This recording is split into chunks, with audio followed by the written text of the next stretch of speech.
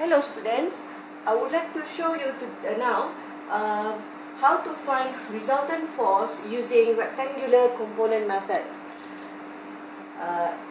This concept is also already in your slides, but I'm going to show in the video to make it clearer for you.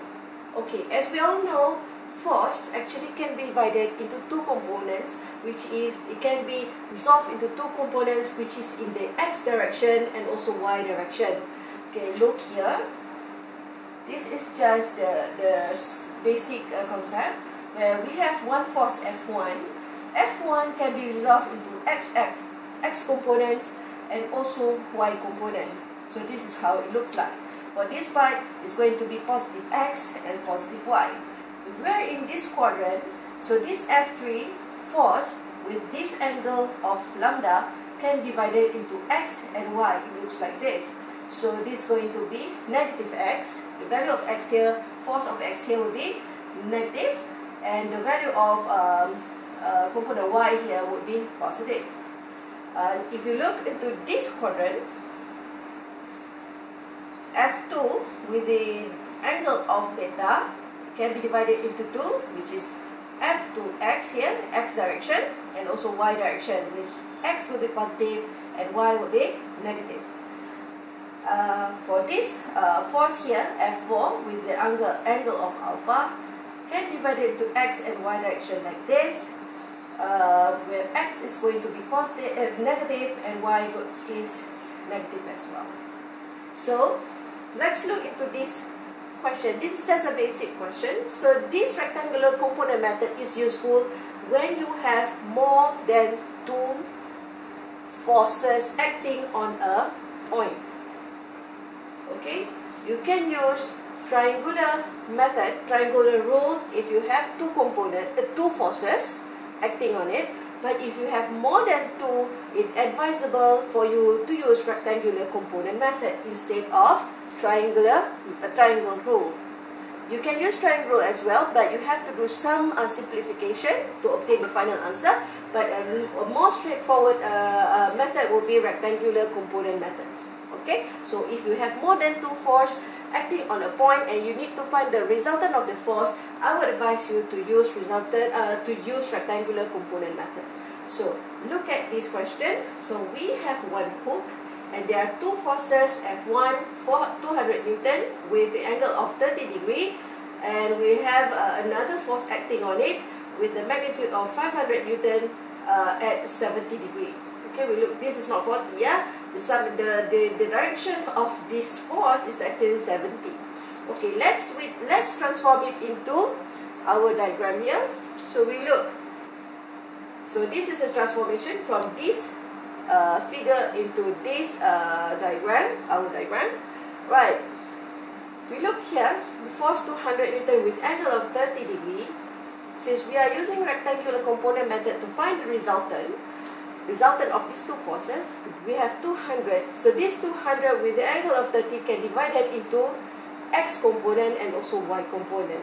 Okay, for x component is 200 cos theta, because it is theta, right? I think you have learned it before, so it should be cos theta here. For the for the y, and this is plus. For y is having a negative magnitude, okay, and this y in what is y component of 200 Newton is minus 200 sine 30. If we add these two using this formula, we'll get back 200. Okay, right. For 500 Newton with the angle of 70, so when we split it, when we resolve it, we can have 500 cos 70 for the x direction, and for the force of this 500 in y direction, negative 500 sine 70. Okay, let's do the rectangular component method to find to find the resultant force of these two forces acting on this point. So we write like this, plus default going to the right, summation of fx is this formula. We have to take all x components of the forces acting on this point. So we have 200 and also we have this 500 cos theta. So I put it here. So positive, positive, then you end up having a positive summation of positive x. And look here, I put it here, this sign, which is the force is going that way, right? So it's correct, we assume the force is going that way, right? Because it's positive. Okay, so this is important because for you to know where actually the direction, for you to locate the direction later, direction or the angle of this resultant force. So I put it here. Positive, look here, to find the summation of Fy, we take a default of anything force goes upward is positive, so whatever goes downward is considered negative.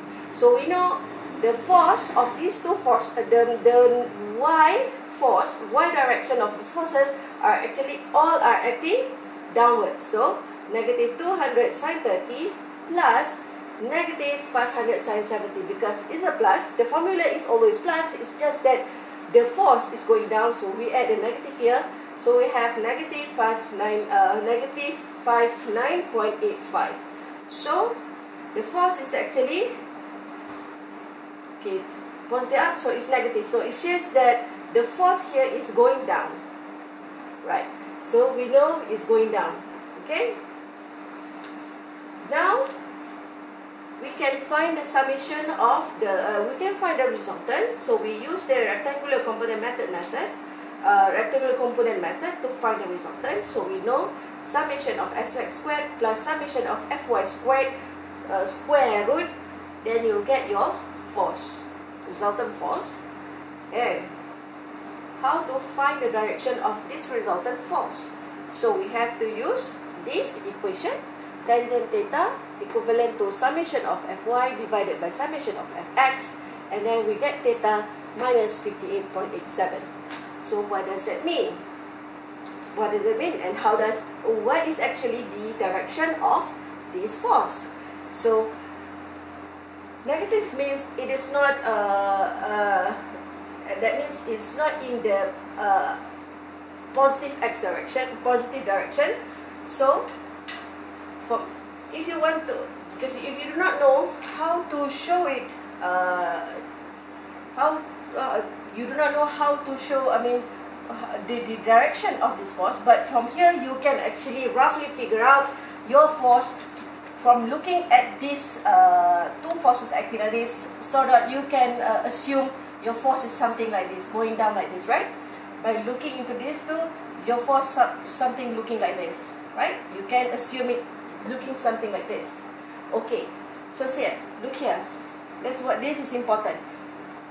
You know, your x force is going this way, your y force is going this way. Therefore, your force must be somewhere here. Okay, this is your Fr, which is complement whatever you have assumed just now. So negative 100, this is your force. This is your your direction of that force. Okay, so for your final answer, you have to write like this. Your resultant force magnitude is 65.75 Newton with the angle of 58.9 degree. So this is how you should actually write on write on your paper when you do your when you try to solve your question using rectangular component method. Okay, I hope you understand this.